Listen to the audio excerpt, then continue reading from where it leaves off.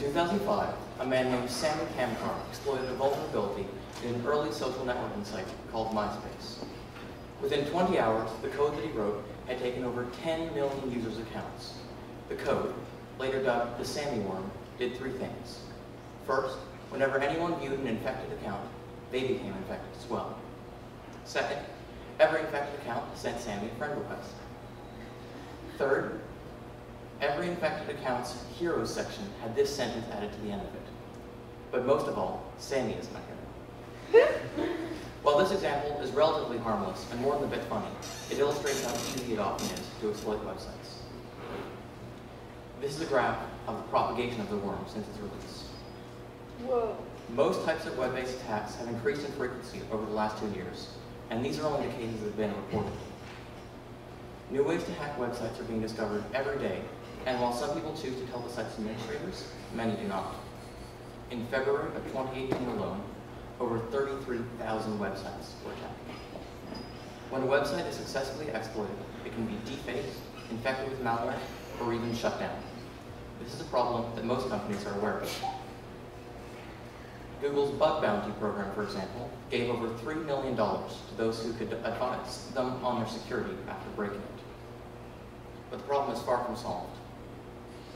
If you were someone who is responsible for the security of a website, none of this information should be new to you. Hopefully, your website is already secure. But this talk is not for you, it's for your everyday user. Whenever a computer program or a website is at fault, it's the users who get hurt. In late November of 2018, the Marriott hotel chain had a massive data leak that exposed the credit card numbers of up to 500 million customers, leaving them vulnerable to credit card fraud. You as a user may not have the ability to upgrade the quality of security of the websites and services you use, but it's helpful to have at least some knowledge of how the internet is secured, and it will ultimately help protect you. Over the course of this semester, I set out to learn as much as I could about web security and how it works, and I made a website summarizing what I discovered. I'd like to give you a window into one part of web security, as well as some steps on how to start learning by yourself.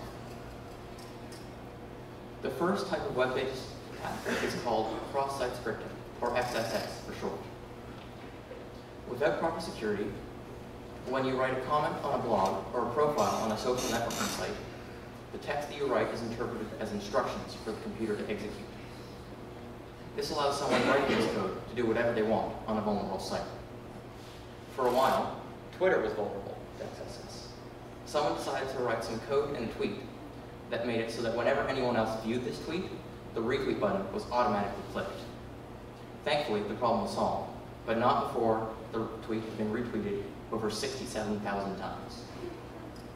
The second type is called structured query language injection, or SQL. At its core, it is the same vulnerability as XSS, the first type I mentioned, being able to execute instructions instead of just text.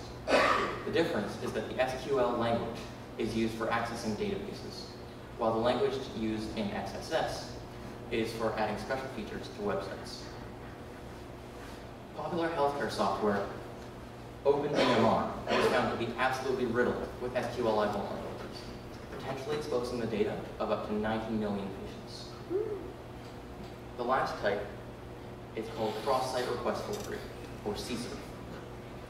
When you submit a form on a website, the contents of the information you put in are bundled up and sent to the computer holding that site. This works great, but because you can see how these forms are constructed, they can be sent automatically and from other websites. Forms are used for everything from banking transfers to account deletion. This means that if you happen to visit a malicious site while logged into a vulnerable site, the malicious site could use your credentials and do anything you as a user could do on the other site, but invisibly and instantly. For example, a vulnerability in Fixbook in 2018 allowed hackers to access the private data of an as of yet unknown amount of users. Whoa. Now, this is a gross oversimplification of what's going on in these attacks, and you might feel a bit daunted already. So did I. I wanted to learn as much as I could about web security and how it works, but I had no idea how to go about doing it. I had to choose a text editor, platform, coding language, and it was all a bit much. It was a long and windy road, but I've come up with some steps to follow. First, pick somewhere to start. The world of coding is vast, but just look up something like Learn to Code and click on the first link. There's tons of resources out there, and they're all good. When people hear the word computers, they tend to tune out, but the hardest part about learning is getting started. I started with a programming language called JavaScript and watched video tutorials online. I copied down what was written and slowly began to understand what I was doing. Once I had a bit of understanding, I picked a project. Learning by doing is how I found I discovered the most. Let's say I wanted to draw concentric circles with JavaScript. Well, I don't know how to draw the circles, so I look up draw circles JavaScript and get my answer. Now I don't know how to make the radius increase, so I look that up too and get my answer. This keeps on going as I find new questions, answer them, and find even more questions. Once I've got a fairly good familiarity with the language or concept I'm studying, I pick some new language or concept I've heard of along the way and start all over again. This keeps on going, and before I know it, I can make a website, a file navigator, or anything else I want. This is a screenshot from one of my more recent projects. Ooh, pretty. A visualization of a mathematical sequence known as the Ruckman sequence. As you can see, there are really only two steps. Pick somewhere to start and explore. It doesn't matter where you start, and it doesn't matter where you go. You can set goals and make work to achieve them, but you know that the goals are just an excuse to keep there. Over the course of figuring out all these concepts, some of the projects I made were simply programs to let me practice other concepts I was learning, so I could get a better understanding of them. It was a lot of work, and I want to make it easier for anyone else who wants to try and figure these things out. On the website I mentioned earlier, I added one of these programs.